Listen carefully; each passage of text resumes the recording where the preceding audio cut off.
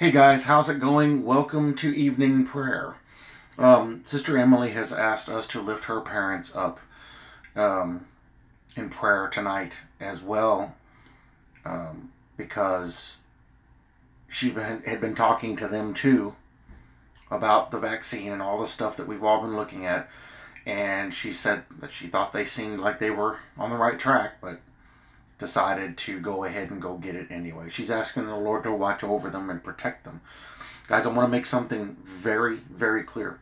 If a person who is a Christian gets this vaccine and there are side effects to this thing, he will protect them through that. Now, depending on the situation, he may let them go through something concerning that particular issue. That we don't know, because that's God's will on how that stuff works out. But he will see everyone through. I know several people here on this channel that had to take because of their job. God's not going to look down on you for doing that. It's not the mark of the beast. It's not like it's the end of the world. I'm not taking it for the simple fact that of the severe side effects that can come from this. If anybody's going to have them, I'm going to have them. So I'm not interested in that, because I don't want to go through that. I go through enough pain every minute of every day anyway. I don't want to make it worse. I don't want to have to add something to that. That's my personal conviction. That's what I've decided for me personally. You know, the information I've seen tells me I really don't want to partake in this. God will not condemn someone for taking this. Like I said, they may go through some stuff. It depends. It's whatever his will is. But he's going to watch over people and help people. Just like we covered in Hosea, what he said in Hosea 14.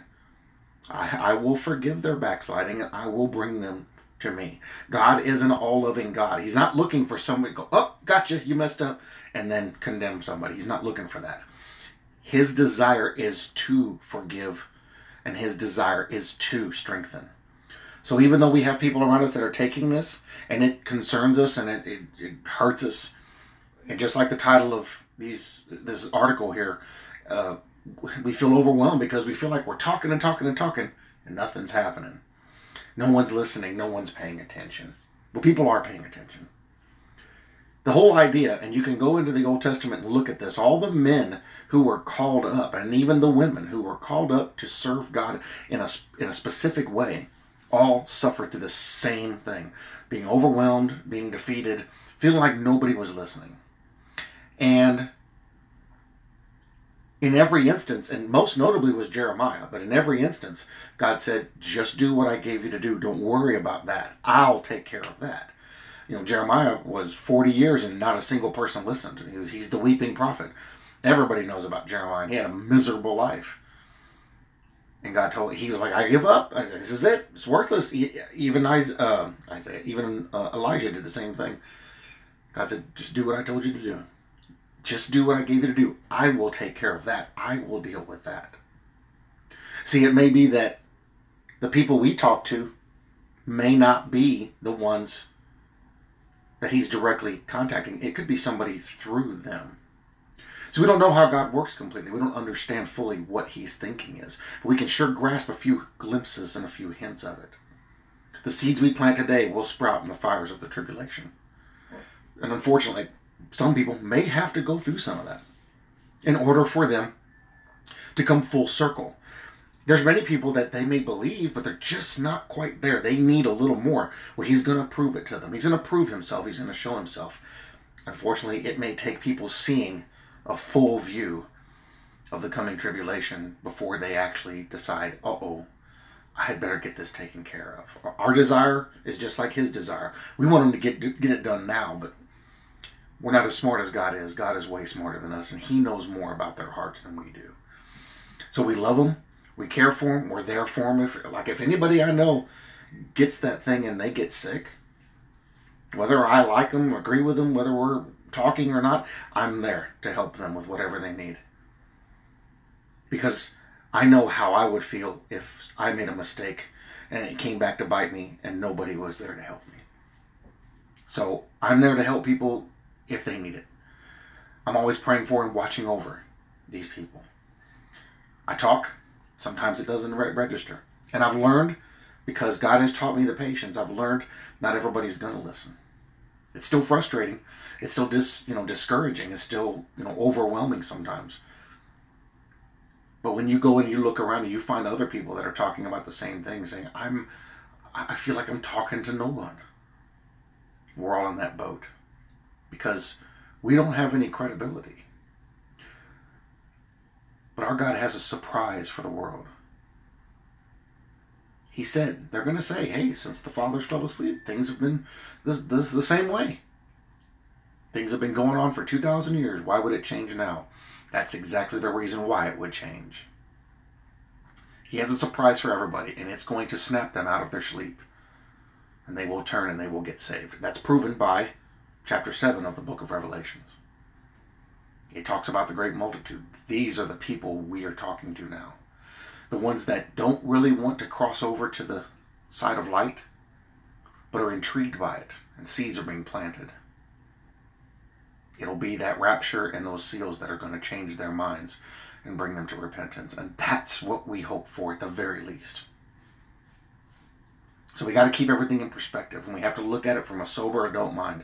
We have to look at it from an adult standpoint, because nothing is going to go outside of God's will. We may not necessarily agree or like that concept, but what we do know is that if it's going according to God's will, it's right, it's true, and it's justice. And we can bank on that. So on this is guidepost.org, 6 Bible verses for when you feel overwhelmed. And I'm not actually going to read the article, I'm just going to read the verses. First one is Matthew 19:26. It says, "But Jesus beheld them and said unto them, With men this is impossible, but with God all things are possible." We know no matter what happens, even if we fail in faith, if we're His, we don't lose what we have.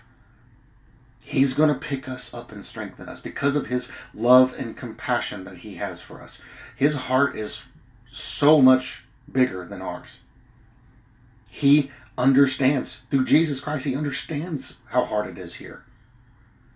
Look at how hard of a time Jesus had, and He wasn't born of man.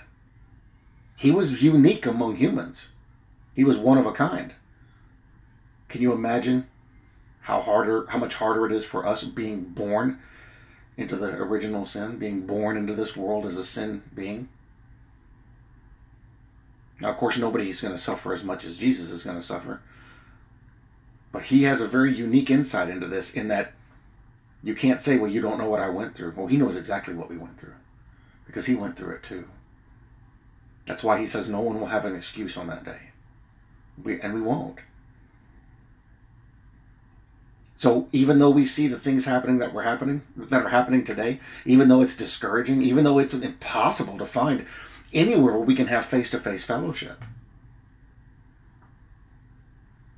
nothing is impossible for Him who has saved us and who keeps us saved. Isaiah 40:31 says, "But they that wait upon the Lord shall renew their strength. They shall mount up with wings as eagles. They shall run and not be weary, and they shall walk and not faint." We have a new day coming, guys. And when that day dawns, everything will look so different to us.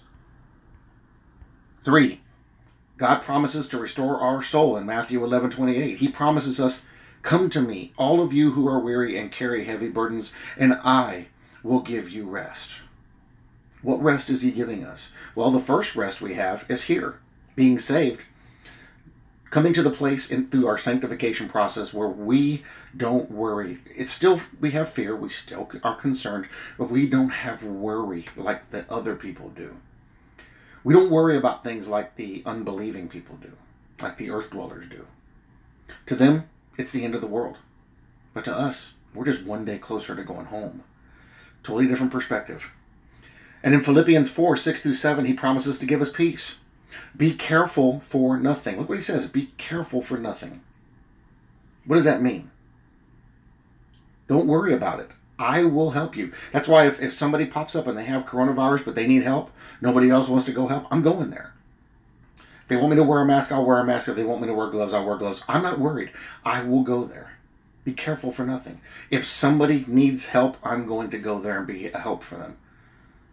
If I get sick, I get sick. I'm not worried about it. What does he say in response to this? In addition to it, but in everything by prayer and supplication with thanksgiving, let your requests be made known unto God.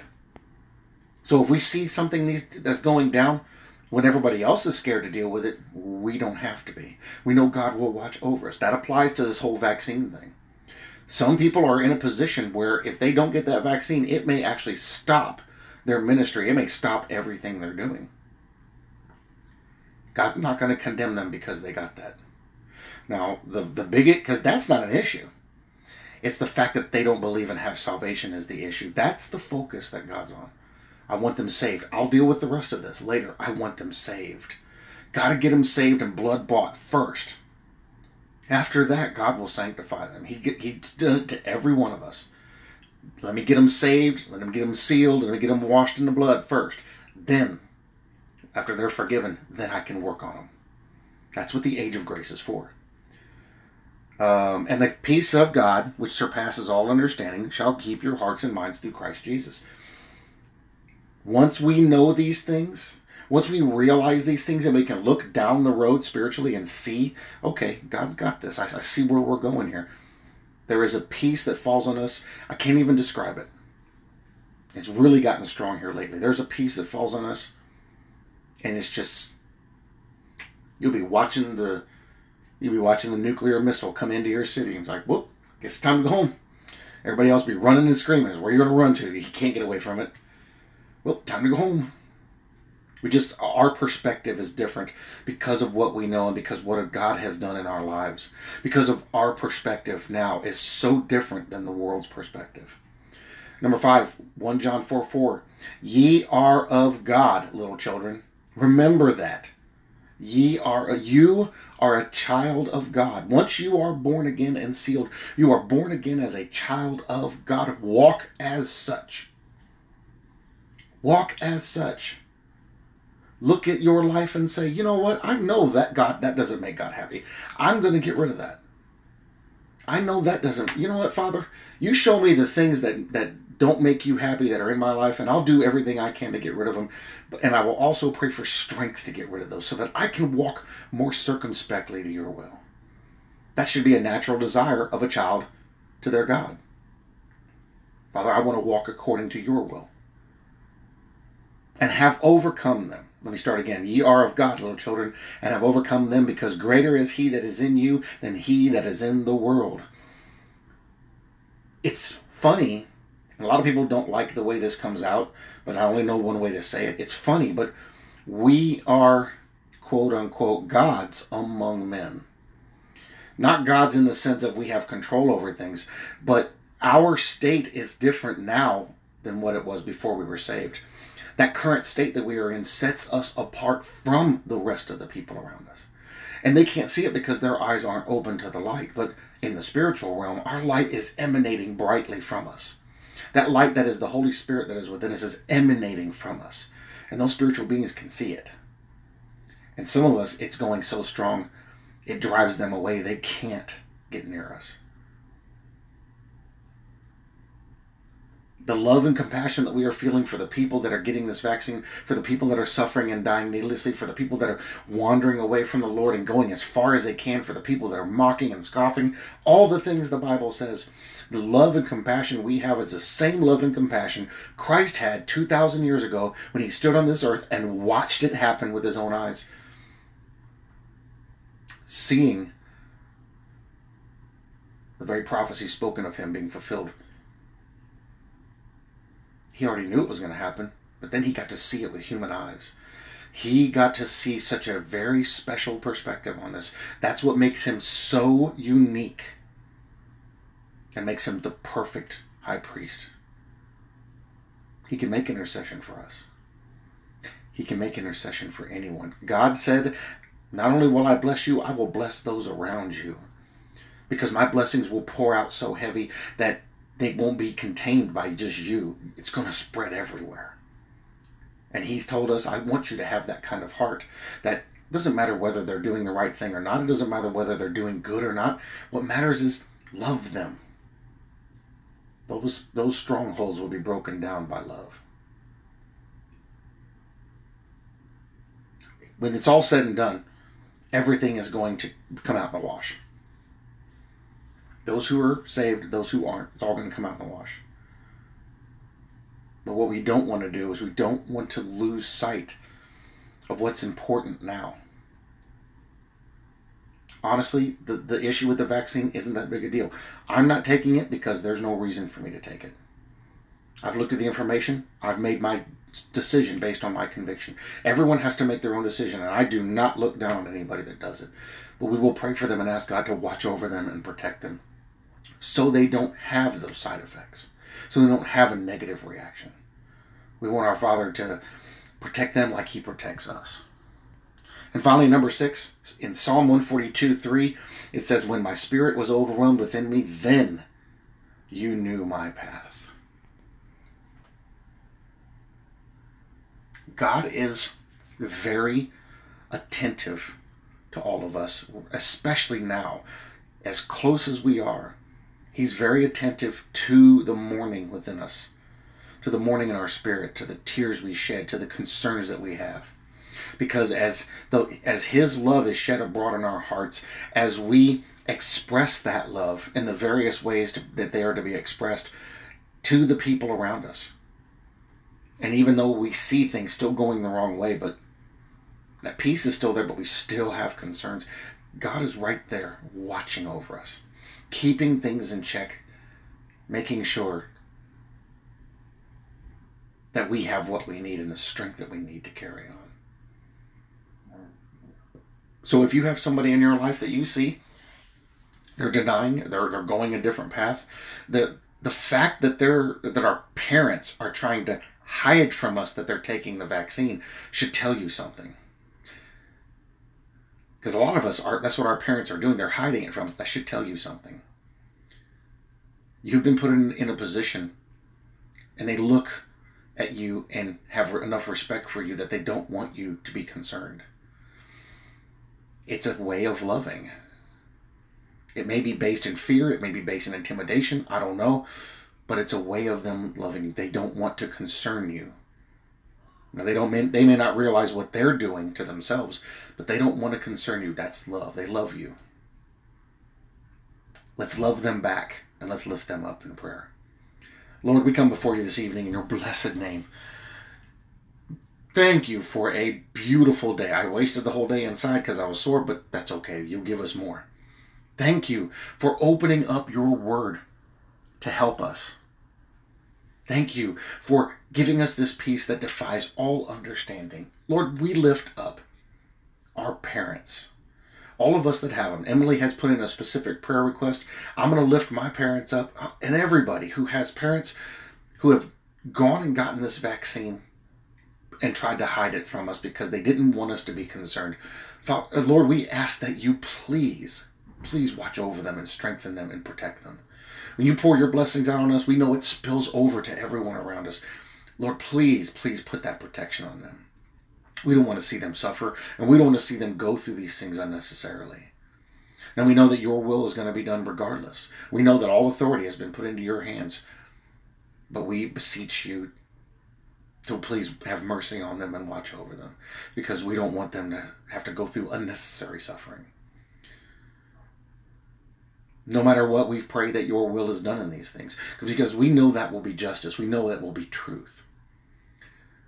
We pray that the blessings you pour out on us will spread to everyone, and that they will see the light that emanates from us because of the Holy Spirit, and then they will see the attitude and what's the other word? Aptitude? I don't know, it's aptitude.